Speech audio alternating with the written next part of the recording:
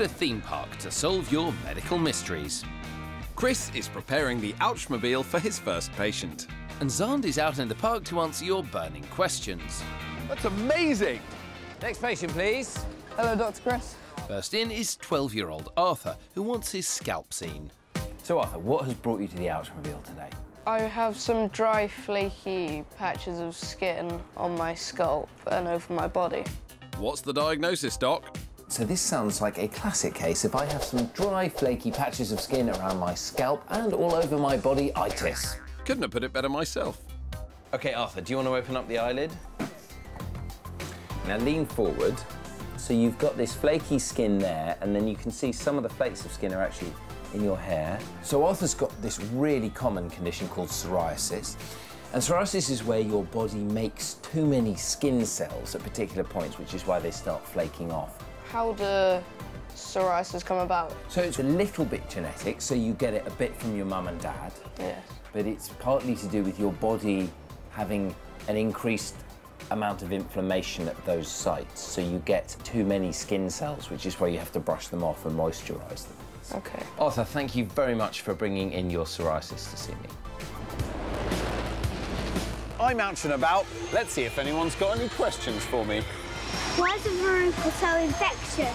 Verrucas are designed to be infectious. That's right, Xand. Viruses want to spread and take over the world. They get on your feet and then they kill the cells in your feet and get them to spread little bits of virus all over the floor, and then other people pick them up on their feet. They ride around in swimming pools, changing room floors, things like that. So if you've got a verruca, cover your foot when you go to the swimming pool, and if you haven't got a verruca, then make sure you don't get one by keeping your feet clean. Chris is back at the Ouchmobile. Next patient, please. And next into the clinic is 9-year-old Jessica. So, Jessica, what brings you to the Ouchmobile today? Well, my joints are very floppy and I've got pseudoachondroplasia. What's the diagnosis, Doc? This sounds like a classic case of my joints are really floppy and I've got pseudoachondroplasia-itis. Well, easy for you to say. So let's have a look. Do you want to open the eye? I'll give you a hand. So can you show us on the Ouch cam your floppy joints? Oh, wow. OK, yeah, so they're very floppy, aren't they? I can bend my hand back to my wrist. Back. Wow. So you said you've got this thing called pseudoachondroplasia. So can you show us what are the other things that go with that? I'm shorter than all my friends. In fact, if I stand next to you, that'll be very obvious, won't it? Because you're about half my height. And most 9-year-olds would be taller, wouldn't they? Yeah. OK. So pseudoachondroplasia is a medical condition that makes you short because your bones don't grow properly. And that's because there's a problem with one of the genes for this protein called collagen. Collagen's in your joints and it makes your ears, it makes all the soft, gristly bits of your body. What makes my joints, like, bend back really far? I think it's because the way the collagen is produced actually kills some of the bone cells while they would normally be growing. So all of that makes your joints more flexible. Is there anything cool about having pseudoachondroplasia? Well, when I was younger, me and my friends liked to play hide and seek, so I could always hide in smaller places. So you can win any game of hide and seek Yeah. because you can get into the smallest place? Yeah. OK, so Jessica, thank you very much for coming in with your pseudoachondroplasia. Thank you very much, Dr. Chris. That is a real pleasure. Job done for today. Clinic closed.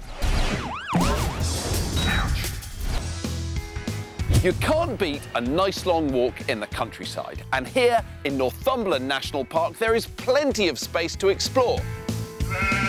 But among all this beauty is some really tough terrain. The Northumberland Mountain Rescue Team look after an area stretching 5,000 square kilometres. That's roughly the same size as 934,367 football pitches. I'm joining them today on a training exercise as they test out a new piece of equipment for locating people who are lost on the moors. A drone. Are you excited about the training exercise? Great, well, let's go! Pretending to be walkers are Jenny and Morag. They set out on the moor earlier. The weather isn't great, which is a common thing, and now they're lost. Heading up the team for this exercise is Incident Controller Pete Roberts. How are we approaching this? Well, it's time critical. We need to get out there fast. It's an awful day, bad weather, it's cold. So we've got to the location where the team want to start looking for Jenny and Morag, and they're going to get their gear out and get going. So with ground patrol deployed, it's now time for takeoff. You get a really good idea of how quickly it is getting a view of terrain. You're quickly covering a lot of ground. The ground searchers just physically can't run across the land. What's amazing is that this drone allows the mountain rescue team to search an area up to 4 times faster than on foot. And with conditions such as hypothermia, it is really important that medical help gets to the casualty as quickly as possible. Okay, I think I've got something. Okay, let's have a look. So what you can see on the monitor is Jenny and Morag. They're down by a river, so that is very good news, isn't it, That Pete? is very good news indeed. If we get the ground team in, we can make a full assessment. We have located Jenny and Morag. They're by the bridge next to the stream. Over. It is getting cold, and I can't stop thinking about how cold it would have been if I'd been here for any amount of time. Hello, how are you doing? My name's Carl. I'm from the rescue team. We're here to help you, okay? Within a few minutes, the ground team have arrived and checked the casualties for signs of hypothermia and other medical emergencies. And if you do get lost, Pete, what's the advice? You call 999 and ask for mountain rescue. Just stay where you are. Even in the poor conditions on the moor, drones like this are being used to help save lives. And it's not just in search and rescue. In the future, medical drones may be able to fly vital life-saving equipment or even donated blood directly to the patient. Well, I think we should say thank you to the drone. Thanks, Droney!